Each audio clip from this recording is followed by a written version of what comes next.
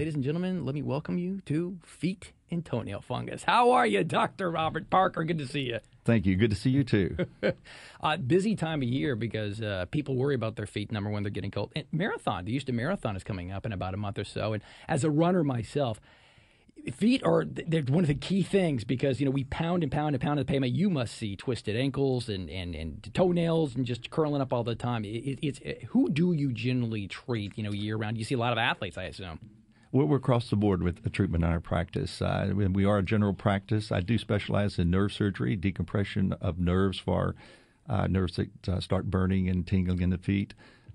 Sprained ankles, sports injuries, orthotics, biomechanics. We do the full Monte. Doing about 40 years here in Houston at Parker Podiatrist on Memorial Drive. I can look every time, I do a long run and I just take off the shoes and the socks. It's like, ooh, well, luckily the toenails are still there. I mean, you as an athlete and you're running and running, sometimes they fall off and it's gross. But then there's treatment and there's lasers like this. And specifically when it comes to that wonderful word right before lunch, fungus. What actually is toenail fungus and what are the symptoms? This is not just for athletes either. No, fungus is very, very common. In fact, there are a multitude of people that have fungal infections all the way from the youth, from children, to the older patients who are diabetics and things like that. But onychomycosis is the medical term for fungus, onycho meaning nail and mycosis meaning fungus. And as these nails get worse, they are discolored. They have yellow discoloration. They get thickened. Basically, 4 different organisms cause the fungal infections, and we can tell pretty much by the way a nail looks what the organism is, and big names for them. T. mentagrophytes is one that looks yellow and flaky and thickened. Yep, got that. Keep going. I probably have all 4 of them. Aspergillus nigris is a blackened nail. The Candida albicans is a whitened nail. And so we can look at it and basically pretty much tell, unless you have psoriasis or something that can look like a fungus, we've got to properly diagnose it. But these get thickened. They get painful. If you're a runner especially, they're very irritating. And in patients with diabetes who are very susceptible to infections from these thick nails can have a problem. In fact, to bring up another subject that you and I probably don't like to talk about is amputations. We have 83,000 amputations in our country every year. And out of this 83,000, 13% or 11,000 of them are caused by thickened, painful nails that become ulcerous and infected, and they lose their toe and their foot. So this is a pretty serious thing. Fungus is just not going to go away by itself. It is not. And there's several treatments over here. What type of treatment options are available? I know there's awesome laser therapy from a high-tech standpoint. I love that. Pros and cons for some of these treatment options. What do we got? Well, there are many treatments, but basically 4 different kinds. And I've been in practice, as you know, for a couple of years.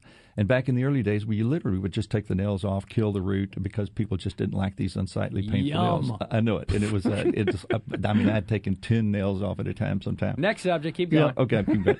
So topical ointments and I've seen those kind of creams are messy. You've got to put them on every day. Mm-hmm. It takes like toenail polish, and it takes a long time, doesn't it? It takes almost a year for a nail to grow out on the foot, and the hand it takes 6 months. So it's not too bad. But so we used to take the nails off. We used to treat them with topicals. Topicals are only about 10 to 15% successful.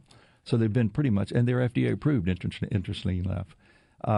Oral medications came out in the 70s, and we thought we've got it. But the oral antifungals in the 70s were very dangerous. Mm-hmm. We had deaths. Unfortunately, I didn't.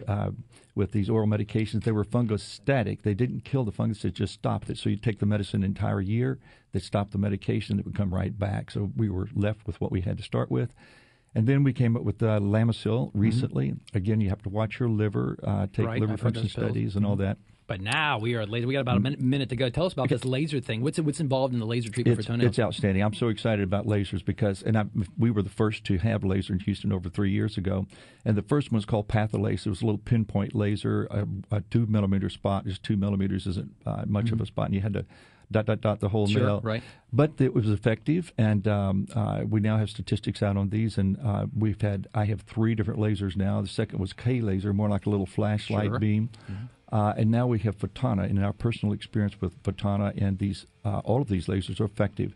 But the latest one is the most sophisticated laser. It's got computer-generated equalizing tables that give your laser Look beam, at you. all the good fancy stuff. The high-tech podiatrist, Yeah. right? So- I tell you what, if people want information, I know it's Parker Podiatry. What is your office number? Because I know a lot of people are already emailing right now. 497-2850. And that's area code 281-497-2850.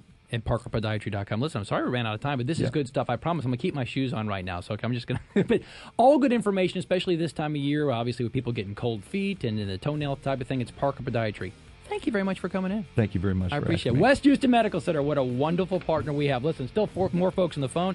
Go check out the blog and the video of this unbelievable high school celebration that was called back because he thanked God on the field. On the 950.